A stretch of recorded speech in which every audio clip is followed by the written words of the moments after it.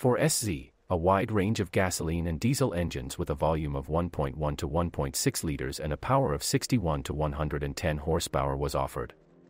Dealers sold the SZ only with 1.1 liter, 61 horsepower, gasoline engines.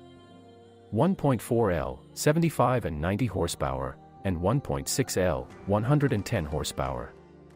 Versions with these motors are the most common on the secondary market.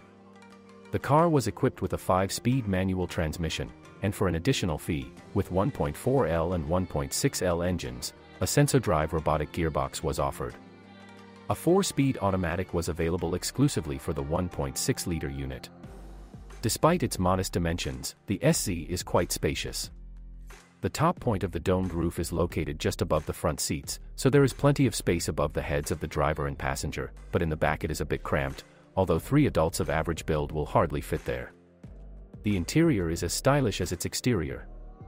And its most remarkable fragment can be called the dashboard, which looks unusual, although it is not very informative. A used Citroen SZ is guaranteed to have electric power steering, front airbags, central locking, immobilizer, and electric front windows. There are often versions with a robot, alloy wheels, and air conditioning. Gasoline engines operate almost flawlessly in our conditions, but are noisy in the first few minutes after starting. This is their family trait. Replacing hydraulic valve compensators, the main source of decibels on a cold engine, has no effect. However, as the engine warms up, it becomes quieter. This is most clearly manifested in the 1.6-liter engine. The drive belt roller makes its contribution to the overall noise, which begins to whistle when dirt gets on its working surface. The spark plugs can withstand an average of 15,000 to 25,000 kilometers. Their service life is limited by the quality of the fuel. The surrogate gasoline sometimes even caused the valves to jam in their guides, which led to expensive repairs. Therefore, as a preventative measure, it is recommended to flush the injection system every 30,000 to 50,000 kilometers. Body. The SZ adequately repels the chemical attacks of roads, provided that the car was not handicraft restored after an accident. Engines. They are durable but demanding on fuel quality.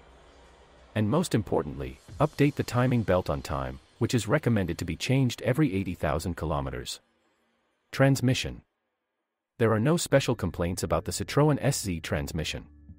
But when choosing a car with a robotic gearbox, be sure to take a test drive. An active driver may not like it. When trying to accelerate sharply, the box begins to get confused in the steps. The service life of the clutch with Sensodrive is noticeably shorter than with a manual one. Suspension.